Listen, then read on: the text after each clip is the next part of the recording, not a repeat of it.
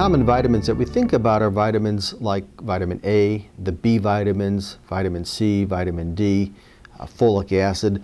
These are all required for normal biological functions. The cofactors are less commonly known, but these would include chemicals like coenzyme Q10 and levocarnitine, both of which are produced within the body itself. The purpose of vitamins and cofactors is twofold. The first is the immediate hope is that the person will feel better when taking vitamins and cofactors. This may be a reduction in headaches, it may be an improvement in fatigue or in muscle strength. The second reason we may want to take vitamins and cofactors is to slow down disease progression. Of course, this is a theoretical benefit because we don't have any real idea of what disease progression is in most mitochondrial diseases. Megadoses is a term that really has a bunch of different meanings.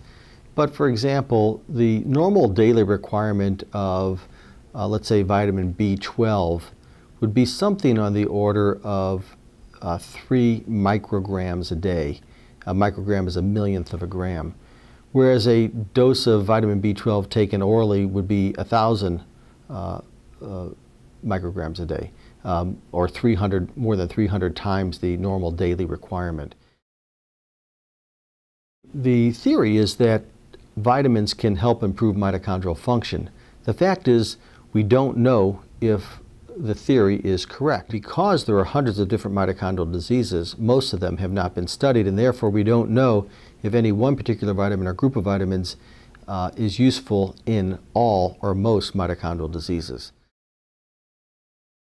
The first step is to talk to the child's doctor and get their advice. And I can only tell you what I tell my patients. I do go through a disclaimer process and telling them that there's no proof that any one particular vitamin or group of vitamins will be helpful. But because we don't have a lot of options in terms of therapy, it's something that one could consider trying. I tend to start with a group of 5 vitamins that I think are worth trying in most people with mitochondrial diseases. These vitamins and cofactors would include coenzyme Q10, riboflavin, alpha-lipoic acid, creatine monohydrate, and levocarnitine.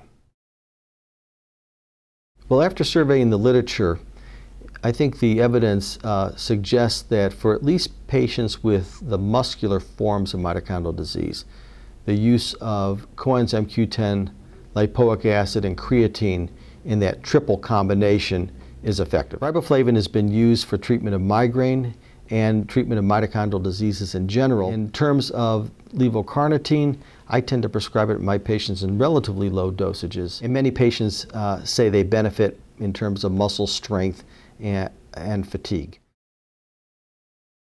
One of the neat things going on now is active research looking at a number of different vitamins and cofactors in mitochondrial diseases. So hopefully in a few years we'll have a better idea as to which vitamins may or may not be helpful.